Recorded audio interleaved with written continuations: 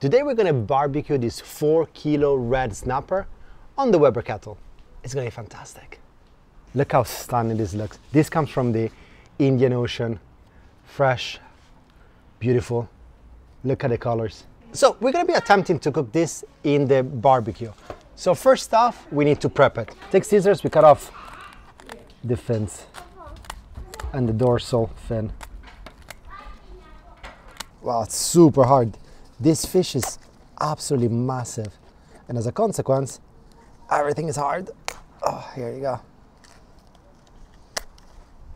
Side fins as well, these come off. Little fins at the bottom. Now for the prep, we're gonna keep it super simple because this is gonna have such nice sweet flavors. We don't want to detach it too much from this natural. So what we're gonna do is the following, and I need my lovely assistant, Ines. Yes, so we're gonna do very simple covering. So a little bit of olive oil, please, if you can put it all over the fish. Thank you. We'll give this a massage. The little face as well. Here in the cheek, this meat here is fantastic. Just like that. Then Ines, this other side as well. And then we're gonna put some in the belly, and then the olive oil is done. Some in the belly. Nice tummy. All right, then what we need is parsley. This is gonna give a great aroma. We're just gonna fill all the insides.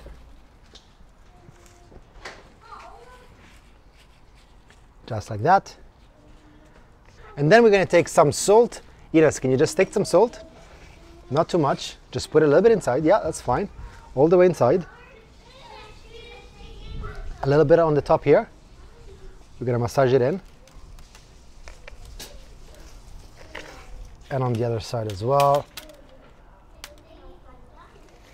This is a big fish, so you need to put a bit of salt because you kind of need it. That's all. And then Ines, if you cut me the lemon into slices. I think I should have an assistant every time. Ines, do you want to be part of the show forever? Sure. Okay, and we just put the lemon in. You can do the slices thinner as well. Is it too thick? No, it's fine. Let's go for it. It's a massive fish. It's a massive guys. fish. Everything's big with this fish. And with the herbs, you can put whatever you want. You can put rosemary, you can put dill, you can put oregano. All of them have slightly different flavors, which are going to be part of your fish. I prefer to just keep it really simple. I think parsley, lemon. I mean, people add garlic. I don't like that. Just keep it simple. Look at this fish. Why would you want to change any of the flavor? Now, we got one problem, potentially. Where does this fit? Can you just see how long it is? So it's 68. 68. The Weber is 65. So it's not great to do, but I think we need to cut some of the tail off so that it kind of fits into the barbecue. Haircut time! Oh my goodness. This is such a big fish. Everything is so hard. Let me see whether with a knife might be easier.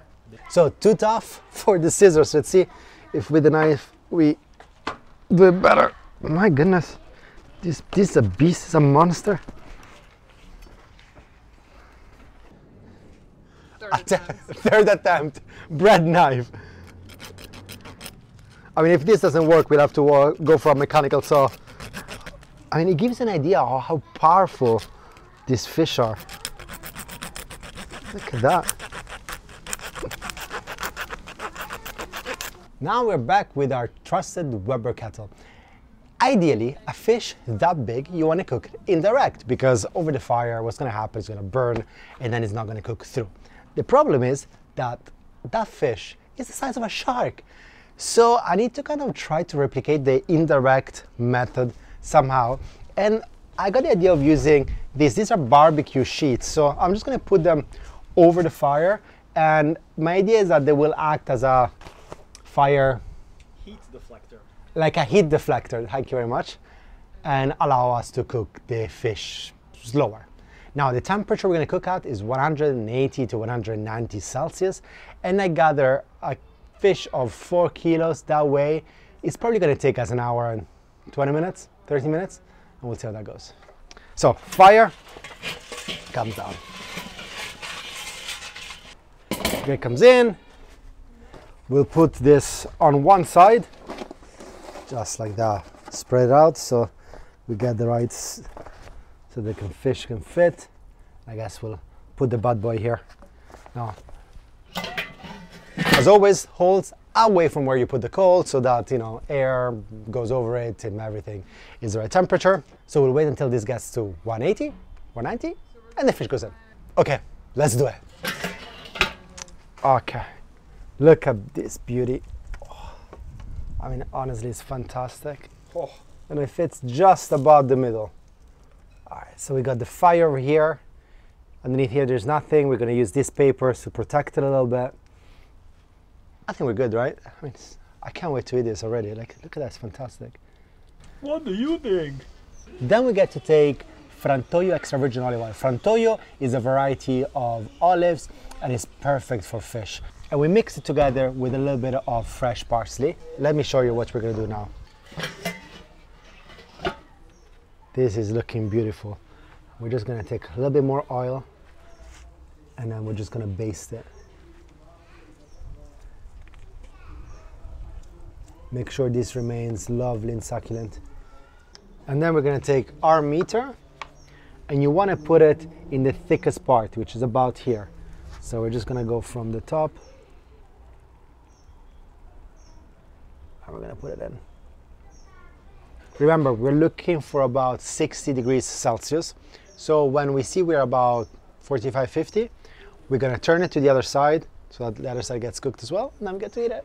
And when the time comes, we get to turn it, which, to be honest, I'm not really sure what's the best way of doing it. Meter comes out. Now, we want to pivot on the back. Okay. Plan B, 2 thongs.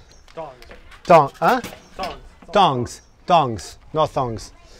I think let's just take this apart so it's a little bit easier. I don't know, guys, feeling nervous. So heavy. I feel like we need multiple people. I'm gonna call help. Ines, need your help. So we need to turn the fish. I think we need 2 people. 3, considering the guy filming. So it's massive, right? So you hold here, I hold the middle, and then we turn on his back. It's like from the emergency room movies. 3, 2, 1. Pivot! No, it's not working. So let's try again. We need to hold it there, right? I got it. Okay. Luca, you're in charge of this piece here. Cameraman. Well, give me something to hold. Yeah, you're gonna hold this. Okay. Guys, we are ready? 3, 2, 1, and turn. Turn. Okay. That's not bad. That's good teamwork. It's good teamwork. Well done, everybody. Ah, look at that. It's coming apart. Lovely. This looks like it's nearly ready. So juicy. We're gonna baste with a little bit of olive oil. It's gonna stay nice and juicy. Putting this on the tray afterwards, that's gonna be another challenge, but we'll worry about that later. We take our meter, it goes back in. Thickest part. Cover it up. And I think 20 minutes, probably we're gonna be ready. It's taken us 1 hour and 15 minutes. Internal temperature is about 62 degrees. So our fish is cooked, and come closer. You can see it's still very juicy. The eye, that shows that it's cooked. The cheek, this meat will be fantastic. So again, the main challenge will be to move it without breaking it. And in fact, in hindsight, probably would have made sense to just kind of keep it in the tray while cooking it. You know, lesson learned. After long deliberation, we decided that we're gonna put the tray underneath this sheet, so hopefully it doesn't break. Ines, can you do me the favor of trying to push this thing through as I'm lifting? Okay. Feels like the episode of Friends. Pivot! Pivot! Okay, hold on. Like this. Vice. Oh yeah, good. Okay, pull. Oh yes. Okay. Love it. Okay. Oh, well done, everybody. Oh, look at this. It's fantastic. Look at the meat. Delicious. Okay, let's take it upstairs and start cleaning it. What do you think about this? All right, let's go. And now before serving everybody, let's try it ourselves. So come closer. We're gonna take some of the skin off. Just show the beautiful meat underneath. And this 4 kilos is gonna serve easily 6 people. Look at that. Now, we're gonna take a little bit, see, look how juicy it still is. So this is perfectly cooked. It's all nice and white, but you still have a ton of moisture.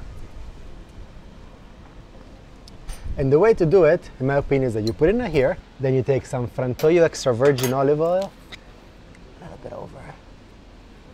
The aromas are gonna be insane. Look at this, so tender. Oh my God. This is delicious, guys. Buon appetito.